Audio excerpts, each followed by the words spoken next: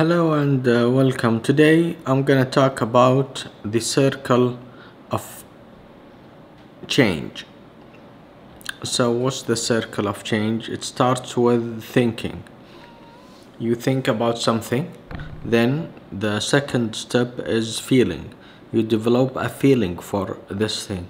After that, the behavior changes, which is the third step, and then the fourth step is the action. So if you want to change your approach to a situation or to a continuous act, you want to change your life in it or about it, you think about the first stepwise approach. You think about it, then you feel it, then after the feeling you develop emotions and that will affect your behavior. So and the behavior will lead to a changes, and the changes will lead to actions, and so that's the way things happen. So if you want to, for example, you want to you are having a problem going to the gym, you change the way you think about it, then you develop positive emotions. I'm gonna go there to develop a finer body, etc., etc., and this will develop into behavior changes. So you started to go to the gym, and after that, when you go regularly, you will see changes. Also, when you're having a problem in doing something, so it's the same thinking process. You start with the thinking process. You're having emotions, start from the thinking process, go back to the first step. Why you started this action in the first place. So the why is the most important, and there is a book by Simon Sinek called Start with Why, and it's very important, so you can go back to it and revise the causes or the reasons that you started the subject in the first place, or starting doing something in the first place. Why? And the process is better monitored by writing. You need to write daily journal, so you know what you're thinking about in these days and the previous days, and based on your thinking, you know what's the problem you're facing.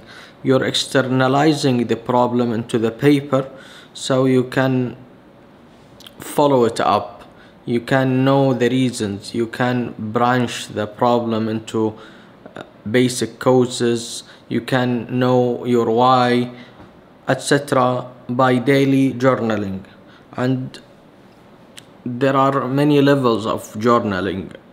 You can journal at the basic level, just stating the obvious: what happened, why it happened, and what do you think is going to happen. And by this statement, by this daily prompt, you will discover your recurrent patterns of activity. I like the Cornell method of writing, where you divide the page into 4 divisions. The first division will be the subject and the date. The second division, which is the largest division, will be about the questions that you want to ask the Cornell method, in the Cornell method. And here the small division and the oh, it's not focusing correctly.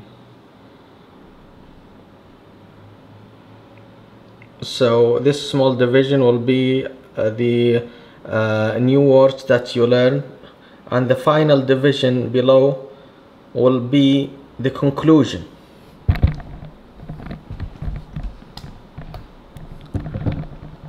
So this is in a nutshell the Cornell method, and it's basically when you're faced with a subject that you don't know, you want to understand it fairly well, you start with the questions, you lead with the questions. It's a way of discovering why. And this method works for the subjects that's more of literature approach, more of reading approach, more of many information overload, so you can distill the information by asking questions. Ask questions, not to just regurgitate the matter, the subject, and put it into the paper and then revising the subject. This way it's not helpful. But if you want to revise for a material or to understand a subject, you need to lead with the questions. For example, here's the circle of action, where you have the Gedanke or the thinking, and then Gefühl or the feeling, and then Verhalten, which is the behavior, and then Resultat or the results. So this is the circle of action. I took it from another YouTuber. I'm gonna link her down below, but it's in German, so I translated in English to English. So I hope you enjoy this information, and have a nice weekend.